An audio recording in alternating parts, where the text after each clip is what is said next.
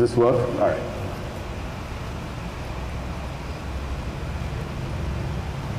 She was just 23. She had her whole life in front of her.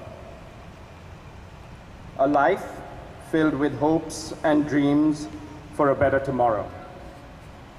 A life that did not come easy, yet she found time to enjoy her freedom. A life that was not selfish, but dedicated to improving the prospect of her entire family. A life where education was the cornerstone for success, secured by her family who sold their land so she could study and excel as she did. A life like millions of women whose voices aren't heard, but are quiet everyday heroes.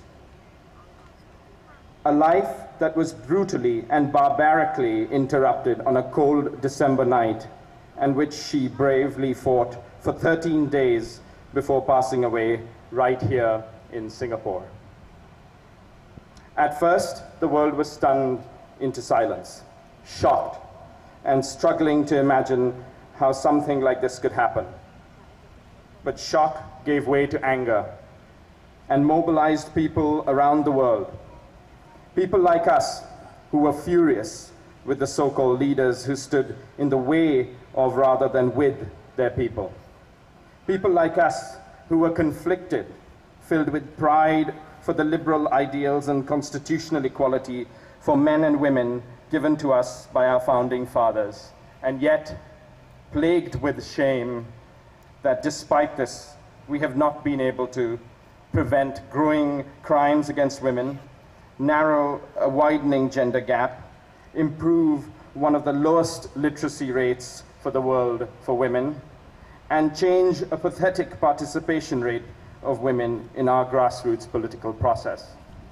People like us who are deeply frustrated with the ineffective, malfunctioning institutions that lack rigor and discipline and allow heinous crimes like this to go unpunished. People like us who still are angry but have decided that this is no longer acceptable. But anger is not enough. Anger is alone a bright but short-lived flame. There is no doubt that our collective outrage has been a wake-up call for institutions who need to do more, a lot more. But institutional reform is not the only answer. We must look deeper within ourselves and address our collective consciousness. It is here that we must cultivate the embers of an eternal flame of action. We need discussion, we need dialogue, we need introspection, and we need to constantly ask ourselves the hard questions about violence against women and where it comes from. Is it a lack of respect or education or even something more deep-rooted? Most of all, we need to resolve to change that. As employers, we need to create environments that foster and nurture women to be successful, flexible environments where women can participate and are encouraged to, not penalized.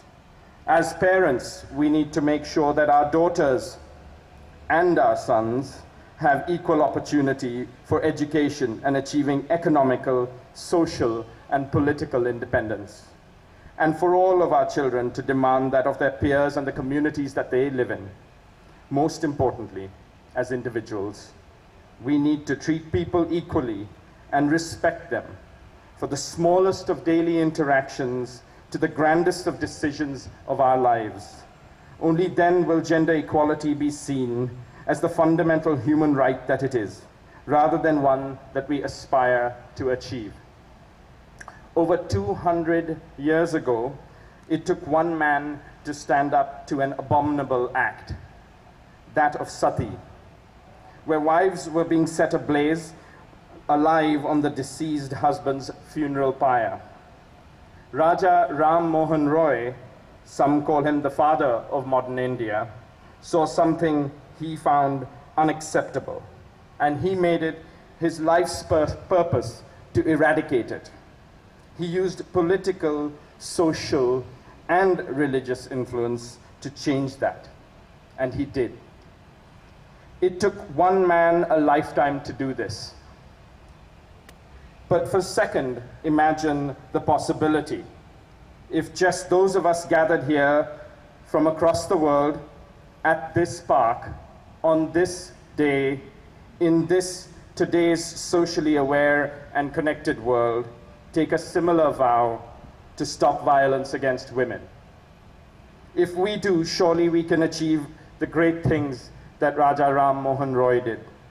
Surely we can create a world envisaged by another reformist, freedom fighter, and Nobel laureate, Rabindranath Tagore, who in his poem, India's Prayer, wrote, and I quote, "Where the mind is without fear and the head is held high, where knowledge is free, where the world has not been broken up into fragments by narrow domestic walls, where words come out from the depth of truth, where tireless striving stretches its arms towards perfection, where the clear stream of reason has not lost its way into the dreary desert sand of habit, where the mind is led forward by thee into an ever-widening and